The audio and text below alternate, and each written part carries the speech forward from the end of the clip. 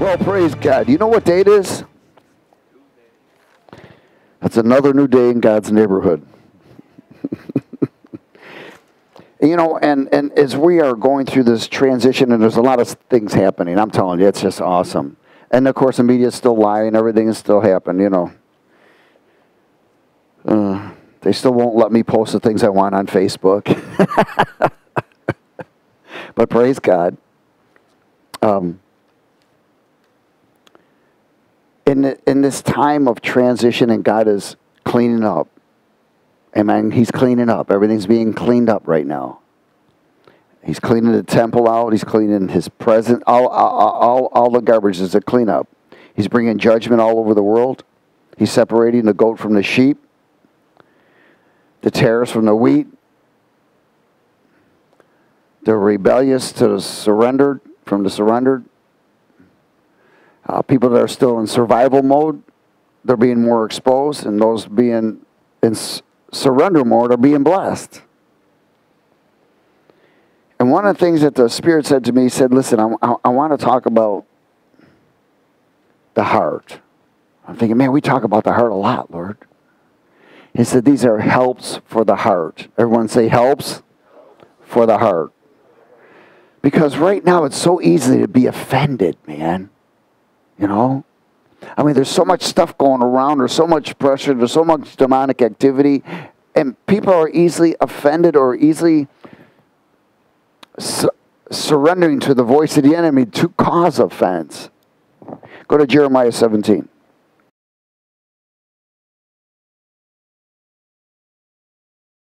Jeremiah 17:5. Let's speak it.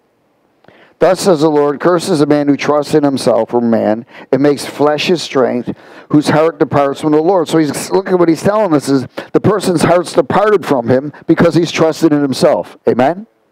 Now he's bringing a curse in his life. For he shall be like a shrub in desert, and shall not see when good comes. That means he misses opportunities because he's so caught up in himself. But shall inherit parched places in the wilderness, in a salt land which is not inhabited. That's a bad place. But blessed is the man who trusts in the Lord, whose hope is in the Lord. For he shall be like a tree planted by the waters, which spreads out its roots by the river, and will not fear when heat comes. But its leaf will be green, and will not be anxious in the year of drought, nor will cease from yielding fruit. The heart is deceitful above all things and desperately wicked. Who can know it?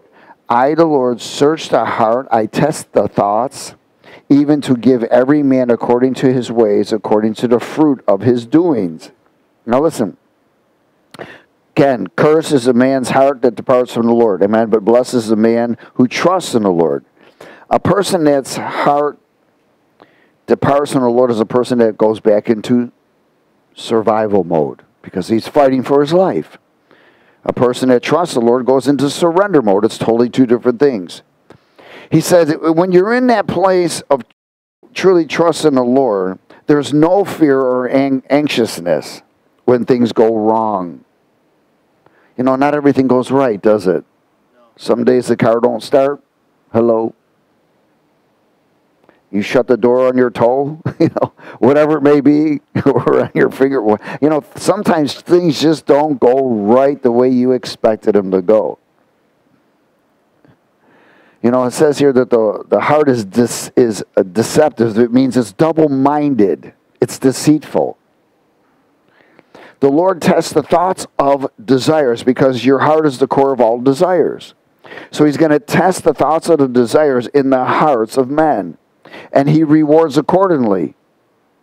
He's going to reward whether it's good or bad. Does everybody get it? Amen. Again, we are in a time right now where there's just so much stuff going on. A lot of people are walking in confusion and frustration. A lot of people, you know, there's even an area of attacks.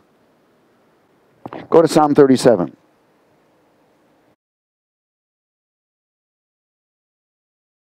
Psalm 37, verse 1. Let's speak it. Do not fret because of evildoers, nor be envious of workers of iniquity. For they shall soon be cut down like the grass, and wither as the green herb. Trust in the Lord and do good. Dwell in the land and feed on his faithfulness.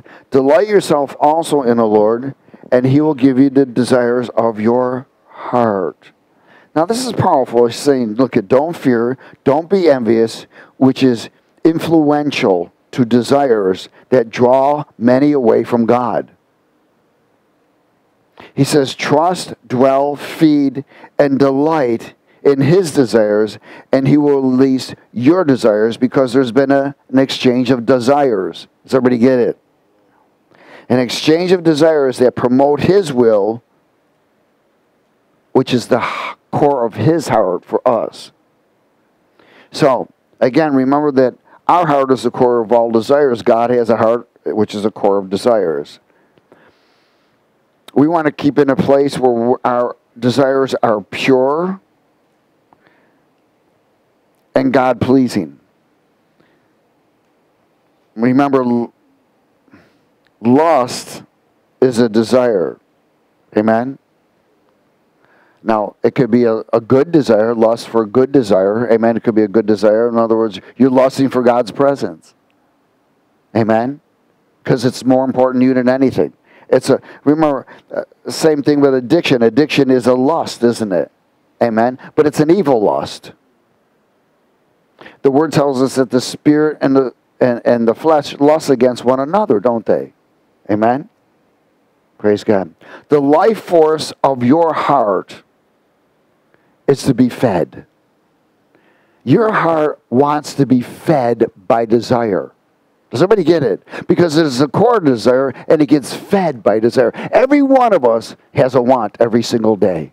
You have a desire every single day. You don't escape desires. Amen? And in this, the life force of your heart is to be fed by desire. Desires of life or desires of harm. We are all in constant want. The day we no longer want, we die. Because there's no more desire. See, there are wants that are not good and there are wants that are good. We'll go more into this. Again, one of the things God's trying to do is bring us an area of protecting our heart, which is supposed to be an exchange for his heart. So there are certain desires that are bad and harmful to us, and there are certain desires that are healthy to us. Amen? Even when you don't want anything, you know what? You still want. Does everybody get it? What do you want? Nothing. So you still want no matter what. Everybody is in a want every single day. Our heart is always wanting. There's always a desire to want something. Every desire has a will and a purpose. There's threefold desire of past, present, and future. So it's our responsibility to discern these desires that are influential to us, whether it's from the past, whether it's in the present, or whether it's concerning the future. Amen? Oh, hallelujah. Every desire also has a fruit. Every desire has a what? A fruit. So every desire has a will and a purpose, and every desire has a fruit. Psalm 23, first 3 verses.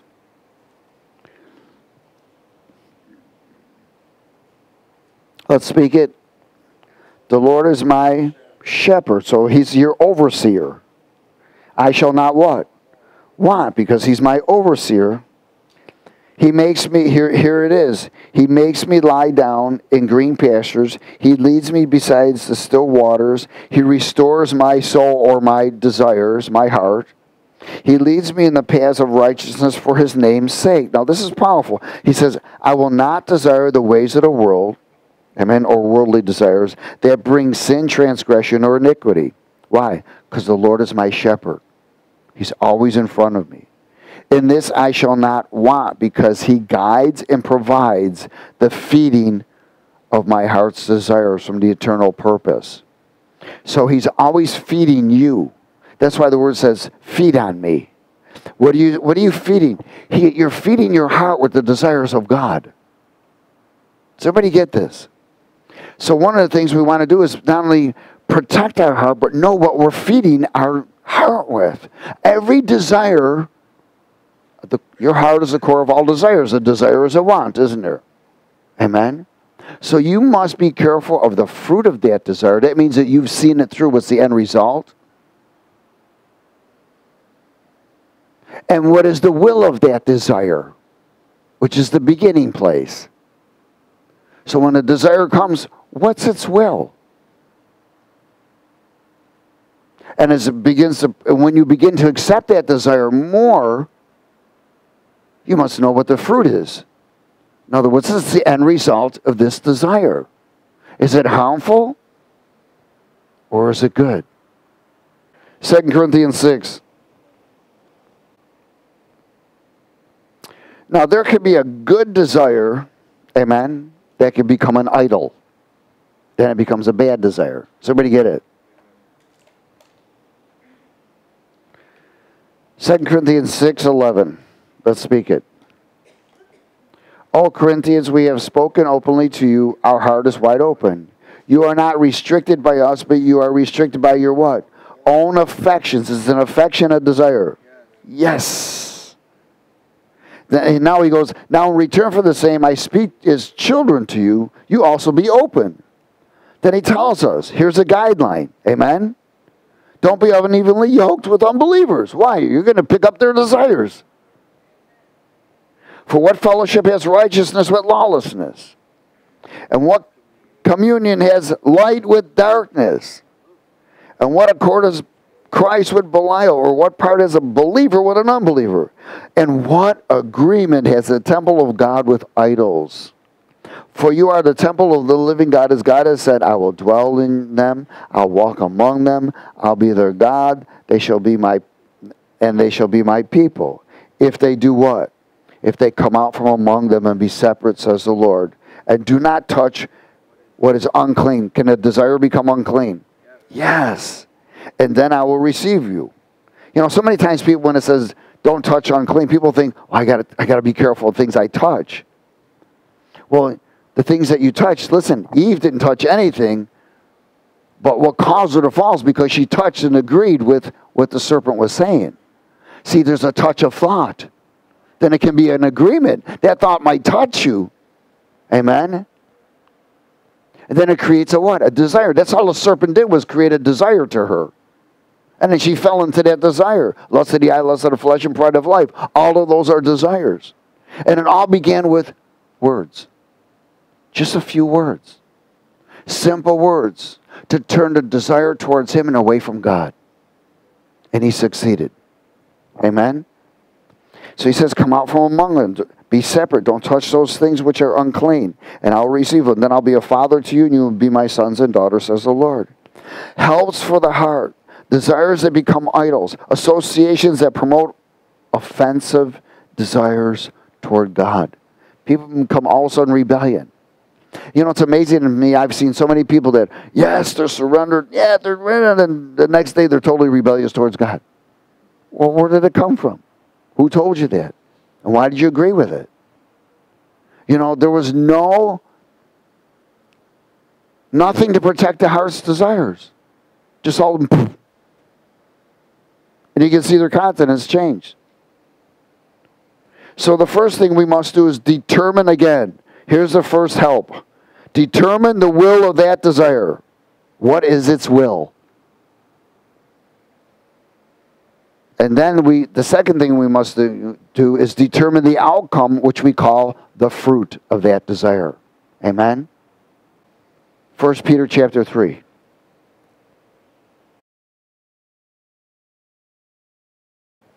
First Peter chapter 3:13. And who is he who will harm you if you become followers of what is good? But even if you should suffer for righteousness' sake, you are blessed. And do not be afraid of their threats, nor trouble. But do what? Sanctify the Lord God in your hearts, and always be ready to give a defense to everyone who asks you a reason for hope that is in you with what? meekness, and fear, reverence. Having a good conscience, that when they defame you as evildoers, those who revile your good conduct in Christ may be ashamed. For it is better, if it is the will of God, to suffer for doing good than it is for doing evil. So the third thing we want to do is sanctify the Lord. In other words, always in your heart. Sanctify His desires. You know, we read the Word of God to find out what God's desires are. Amen? So we want to sanctify His desires. And again, you know, sanctify the Lord's ways in your heart, His desires, and do not react to fear, but respond with what? Meekness and good conduct.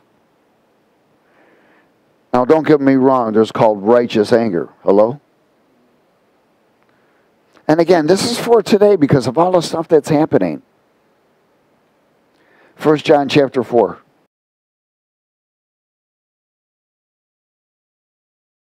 So the first one is the first help for the heart is determine the will of the desire. The second one is determine the outcome called the fruit. And the third one is to sanctify the Lord's ways in your heart by His word. 1 John 4.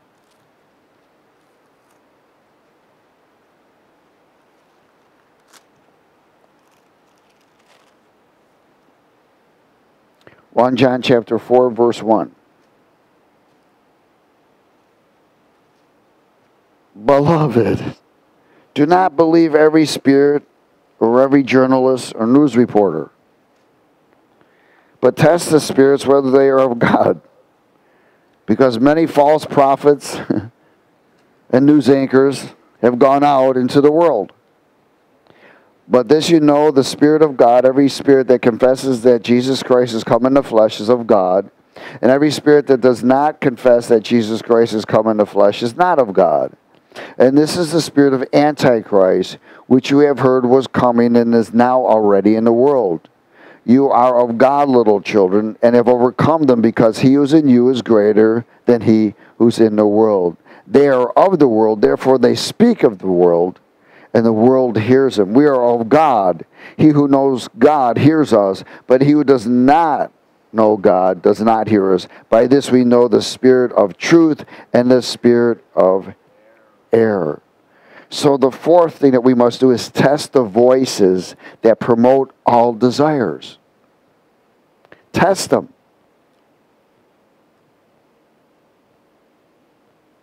Whether they are Christ or Antichrist. Test them. Don't just accept it. See, so many times people just accept a desire.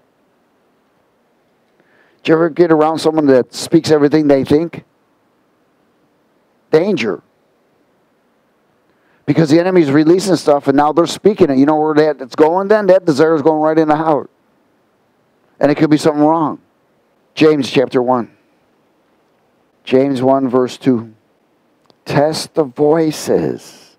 Yes. Let's speak it. My brethren, count it all joy when you fall into various trials, and there is no if there. Hello? Knowing that the testing of your faith produces patience, which is endurance. But let patience have its perfect work, that you may be perfect, complete in what? Lacking nothing. So, see, there's a place where you must choose. A desire is a choice that you can accept and grab hold of. He says here, look at, choose joy instead of being miserable, instead of grumbling and complaining, instead of blaming everybody else. It says you're going to fall into various trials. Why? Because it's testing you. Amen? So you and I have a choice. We need to grab hold of peace and joy and righteousness and the Holy Spirit all the time, no matter what, no matter what's going on. Verse 12. But blessed is the man who endures temptation, or the attacks of desires. For when he has been approved, he will receive the crown of life, which the Lord has promised to those who love him. Let no one say, when I'm tempted by God, for God cannot be tempted by evil, nor does he himself tempt anyone. But each one is tempted when he's what? Drawn away by his own what? Desires, and then what? Enticed. Wow. Then when desire has conceived, it gives birth to the presence of evil, which is sin, and when it is full grown, brings forth what? Death. Because the wages of sin is death. So we see they draw away by holding to harmful desires. Philippians chapter 4.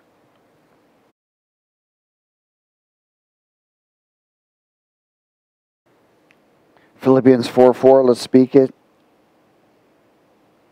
Rejoice in the Lord. I'm sorry. When? Oh, snap. Rejoice in the Lord always. Again I say rejoice. And let your gentleness be known to all men. The Lord is what? At hand. Be anxious for nothing, but in everything by prayer, supplication, with thanksgiving, and let your requests be made known to God. Now look at this. And the peace of God, which surpasses all understanding, will do what? Guard your hearts and your thoughts through Christ Jesus. It will guard your hearts and your thoughts. It says rejoice. The Bible tells us that a merry heart is good medicine. In other words, you and I are to avoid anxiety and anxiousness. We're to possess peace in all things. It will guard your thoughts and your heart and everything that we do. You know, so many times people are trying to figure out what's what? Settle. Settle. But, settle. Hallelujah. Psalm 34. So the fifth thing we must avoid is what? Number 5. Helps is avoid anxiousness. Amen? Avoid anxiousness and possess peace. Psalm 34. Verse 1. Let's speak it. I will bless the Lord at all times. His praise shall continually be in my mouth. Well, then you can't say nothing bad if you're blessing the Lord all the time. Amen? My soul shall make its boast in the Lord. The humble shall hear of it and be glad. O magnify the Lord with me, and let us exalt his name together. I sought the Lord, and he heard me, and he delivered me from all of my fears. They looked to him and were radiant, and their faces were not ashamed. This poor man cried out, and the Lord heard him and saved him out of all of his troubles. The angel of the Lord encamps all around those who fear him and delivers them. Oh, do what? Taste. Is taste a desire? You know, people have desires to taste all kinds of food. Amen? Some of them, I want to try that. Whoa, was that disgusting? That's called a harmful taste. And some of it's good. Everybody likes sweet stuff, you know. Hallelujah. Oh, taste and see that the Lord is good. Blessed is the man who trusts in him. Oh, fear the Lord, you his saints. There is no what? Want to those who what? Fear him, who reverence him. The young lions lack and suffer hunger, but those who seek the Lord shall not lack any good thing. Wow. Psalm 34, the sixth thing is to protect your heart with his presence by praise. Amen? By what?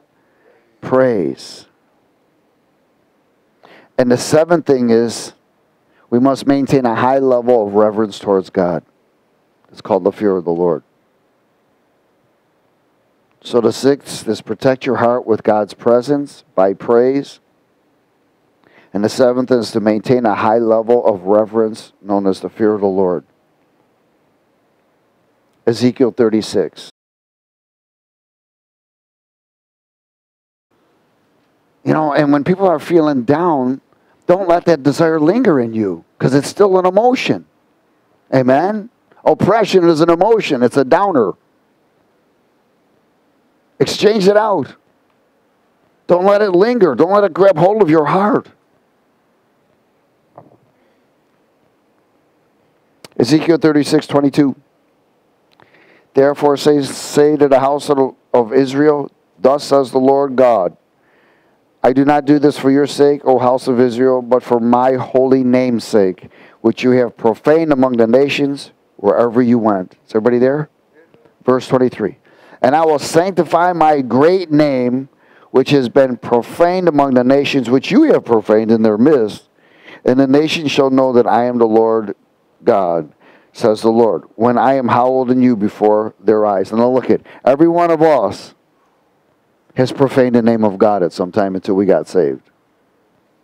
Now he's hallowing, in other words, now we're honoring him, we're reverencing him. We've got a new heart now. Everything has been brand new. So everything we want to do is to be pleasing to him. If you're born again and don't want to live a life of pleasing God, you ain't born again. Amen? Verse 24. For I'll take you from among the nations, gather you out of all countries, and bring you into your own land. Heck, every one of us here is from some other country. Our forefathers. Amen? He's brought us here.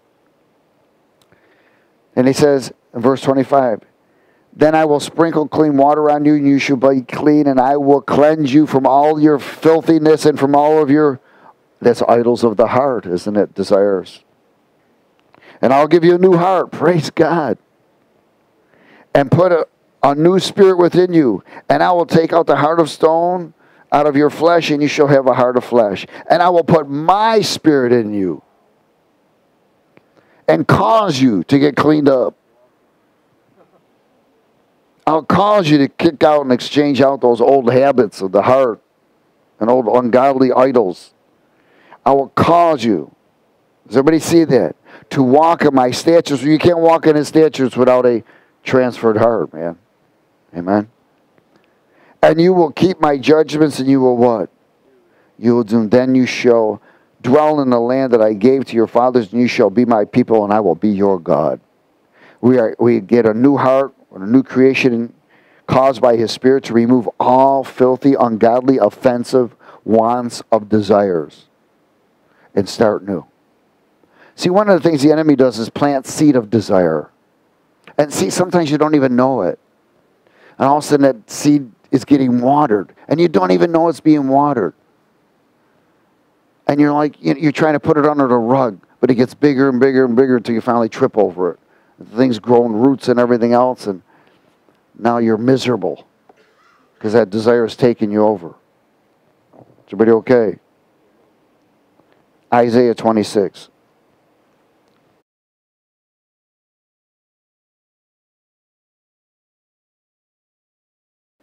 The way of the just is uprightness, almost upright. You weigh the path of the just. Yes, in the way of your judgments, O Lord, we have waited for you. The desire of our soul or of our heart is for your name and for the remembrance of you. With my soul, I have desired you in the night. He means, when he's saying in my soul desire, in my heart I have desired you. Yes, by my spirit within me, I will seek you early. For when your judgments are in the earth, the inhabitants of the world will learn righteousness. That's pretty powerful because he's saying, my desire is for you. You know, one of the things I find myself saying to the Lord when things begin to creep up, when I find certain things that can be offensive in any way whatsoever. When I'm disappointed, especially, I'm usually not disappointed in people, it's usually me I'm disappointed in. I'm my worst enemy. And there's something that didn't turn out right or something that I expected to turn out better or whatever, and I find myself, you know what, because there is that desire. We have a desire, every one of us, to be perfect. Or to be well-pleasing to God. And sometimes when that isn't because we're looking for that fulfillment of a desire. And when that fulfillment of a desire is not fulfilled, when we come and worship God, we come into His presence, our desire is to be fulfilled in His presence. Amen? But when you're out in the world and you're doing, or you're at your job or whatever, and things are happening, you don't get that opportunity to come corporately and come worship God and get that presence. So there's something you just say, Lord, you're my fulfillment. That's it. You make that confession. Lord, you're my fulfillment. In other words, what you're doing is you're exchanging heart. Lord, you're my fulfillment. You get a phone, something happens, disappointment at work, whatever. You know what? Lord, you're my fulfillment. Nothing else can fulfill me like you, Lord. And as you begin to confess this, you'll find something begin to change in your heart. You become peaceful. You're beginning fulfilled. Lord, you're my fulfillment. Because what you speak is what you what? Eat, and what you eat is what you become. So you make that confession, especially when you're out there by yourself and things are happening, whatever. Lord, you're my fulfillment. Well, I really wanted this to happen. I really wanted that to happen, but you're my fulfillment. I ain't getting healed yet. Nothing is saying I'm still in that, but you're my fulfillment. Hello? It changes everything. Hallelujah. I didn't get that raise yet either. You're my fulfillment. Romans 12, and verse 1 and 2. This is number 8 now, meaning new beginning. 8 helps for the heart. Glory. I beseech you, therefore, brethren, by the mercies of God, that you present your bodies a living sacrifice, wholly acceptable to God, which is your reasonable service. And in this, there's that area where you are exchanging your heart every day with the Lord. Lord, I present to you my heart. David was known as a man after God's heart. Did David blow it? Heck yeah, he blew it. He blew it multiple times. But one of the things he kept doing is running back to God's presence. He didn't run from God's presence. He ran to God's presence. Amen? Verse 2. And do not be conformed to this world, but be transformed by the renewing of your mind, that you may prove what is that good and acceptable and perfect will of God. Well, again, in this transforming of the renewing of your mind, you're going to be transforming the renewing of your heart. Amen? Because things change. Your heart is constantly in an area of desire. And what you think can become a desire. And what your desire is can cause a thought. Again, we want to always be able to, at that opportunity, determine the will of that desire. What is the will of that desire? What's its purpose? Amen?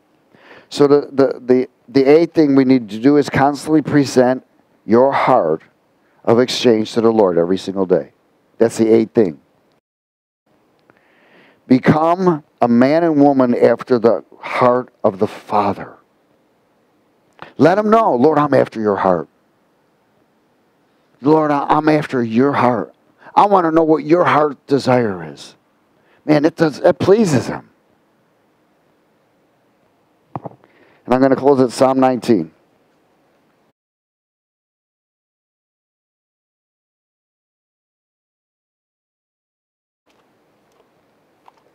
Again, especially at a time like now, which all the stuff is going around.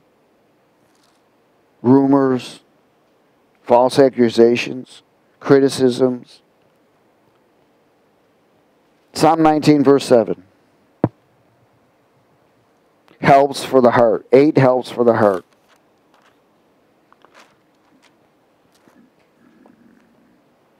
Hallelujah. Everybody okay? Put it into practice. Verse 7, the law of the Lord is perfect, converting the soul. The testimony of the Lord is sure, making wise the simple. The statutes of the Lord are right, rejoicing the heart. The commandment of the Lord is pure, enlightening the eyes. The fear of the Lord is clean, enduring forever. The judgments of the Lord are true and righteous altogether. More to be desired are they than gold, yea, than much fine gold. Sweeter also than honey and the honeycomb. Moreover, by them your servant is warned, and in keeping them there's what? great reward. That's keeping your heart clean before God. Who can understand his errors? Cleanse me from secret fault. Keep your servant also from what? Presumptuous sins. That's called assuming. Let them not have dominion over me. Then I shall be blameless, and I shall be innocent of great transgressions. Let the words of my mouth and the meditation of my heart be acceptable in your sight, O Lord, my strength and my Redeemer. For it is written, for it is spoken, and so shall it be. So, Lord, we thank you for your word. We are honored and blessed for the guidelines of helps, 8 helps for the heart. Let our heart be always sanctified towards you, that the world may see you and not us. In Jesus' name. Everybody said amen.